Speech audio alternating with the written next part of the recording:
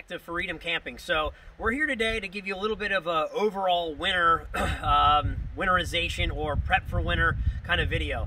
As you can see behind me here, we already have our travel trailer covered for the winter, and it has already snowed here in northern Pennsylvania. So certainly we did go ahead and get it all prepped for the winter a couple weeks ago. However, I didn't have the availability to shoot a video at the time when I was doing it. So just want to run over a couple things for you guys today, things to keep in mind, and maybe things to think about when you're going to put your camper away for the winter. So certainly go ahead and check out my video on winterizing your water system. That's probably going to be your #1 thing that you want to do for the winter, is you got to get the water out of your system. You have to put the antifreeze in. So with that being said, go ahead and check that video out. It'll be in the comments below, and certainly in our other videos.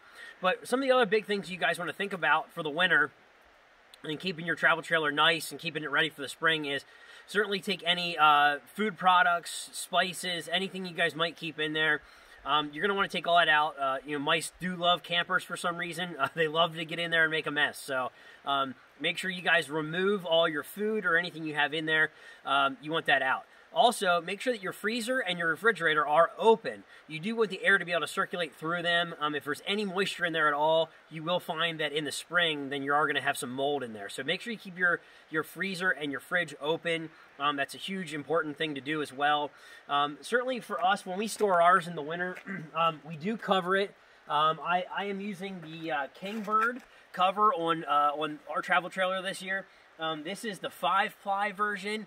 So far, we have had it on it for 3 weeks now, and it's been phenomenal. So I would recommend the Kingbird product thus far. We will see in the spring, how it held all winter.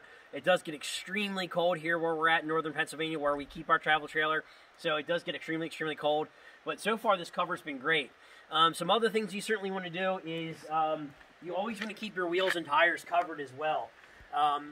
This being obviously a brand new model, UV is terrible for your tires, so you want to keep them protected as well. We keep our camper nice and level while it's here for the winter, and certainly we have our wheel chocks. We use the X wheel chocks as well for the winter. They're installed, and then certainly everything's buttoned up. I do also recommend when you're getting everything ready for the winter, we did go ahead and we folded up our blankets and all of our pillows and things we keep in there. We did remove most of that. And then we do also install the damp rid buckets. If you guys have never seen them, you can probably get them at your Costco, your BJ's, your Sam's Club. They do sell them in packs of 8. Basically, it's a decusant bead system that you pour them in a bucket, and it helps absorb any moisture that's going to be in your camper. You definitely want to keep the inside dry and moisture-free. Now, that's very, very good for and important for the longevity of your camper and travel trailer. So we did put them in the pass-through. There is damp rids in our outdoor kitchen, and we have 3 in the inside. And so far, they're working great. So a couple other things to keep in mind when you're prepping your travel trailer and your camper for winter. Before we put it away, we did do a roof wash and a roof sealant. So even though this travel trailer is only 6 months old, even just with 6 months, the roof definitely needed cleaned already. And then also we did a sealer on it. It was very easy, maybe total process about an hour and a half time frame. So we did that before we put it away. And we also waxed the entire travel trailer. It is the second time I've waxed it since we've owned it.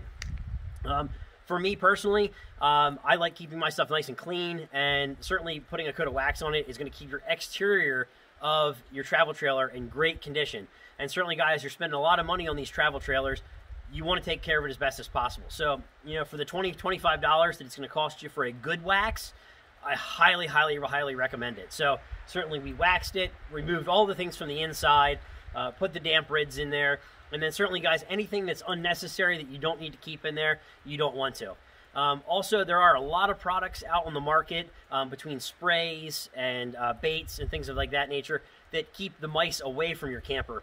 Given where we're at right now, we're in a very mountainous, rural area where we keep our travel trailer, so mice are a concern for us. So, a lot of people do claim that Irish Spring soap works great. I do have a couple bars of that in here, as well as I did invest the money this year in a spray.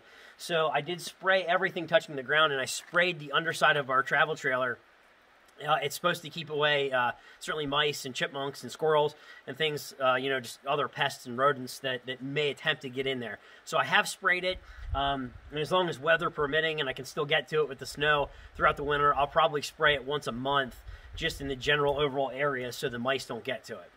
So also, before you guys put your travel trailer away for the winter, I do recommend doing your slide and seal maintenance as well. You guys should be lubricating your slide and working with conditioning your seals.